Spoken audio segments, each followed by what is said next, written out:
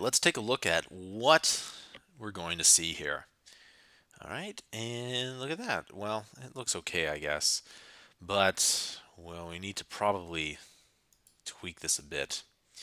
So first things first is let's go up to our game title here, and you can see that, our height is 300. Our text size, let's bring that all the way down to 50. All right, and let's go and let's add that in here.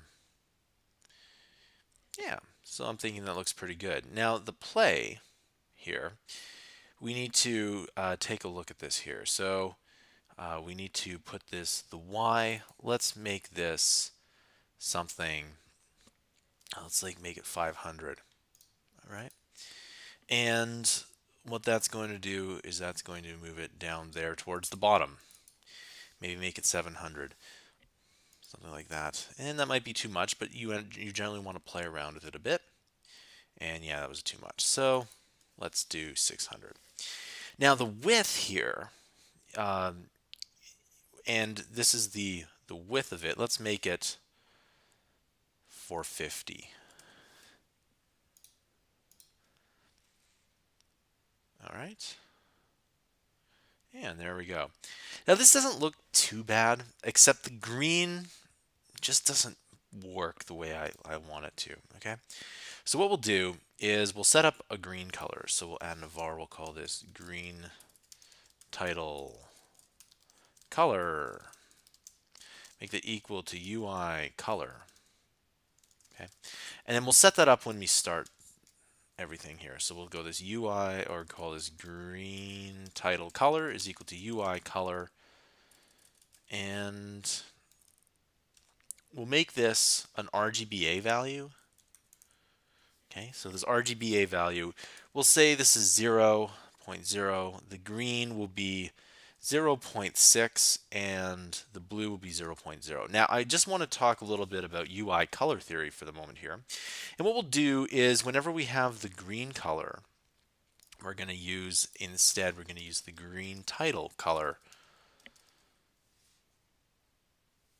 Okay, so green title color.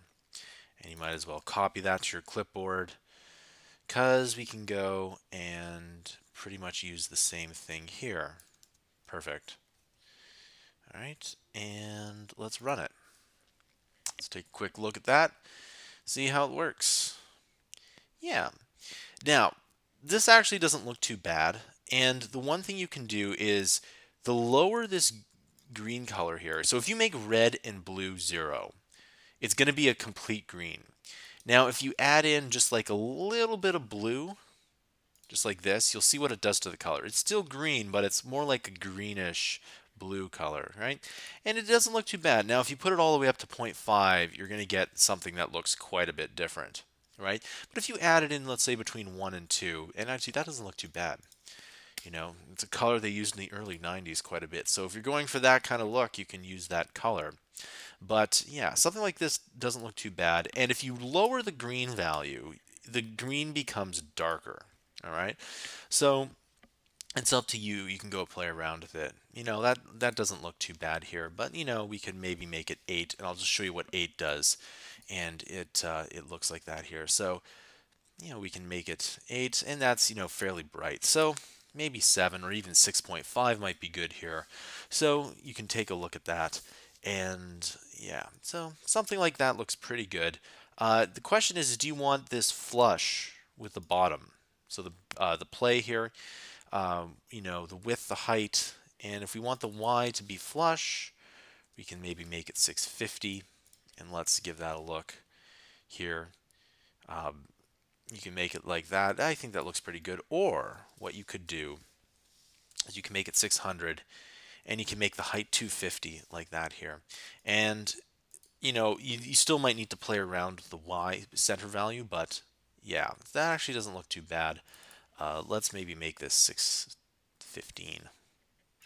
Right? And this process of formatting here, I think that looks pretty good. Now what I was also going to do is let's call this box collect dx.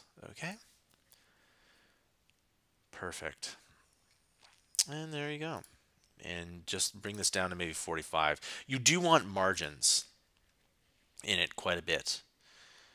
All right, and there you go. So you go ahead and push play, and looking pretty good. Okay, and there you go. Yeah, collect them all. All right, and that is a little bit too big. So let's go back to our game scene here, and let's take a look at this here. Our game scene.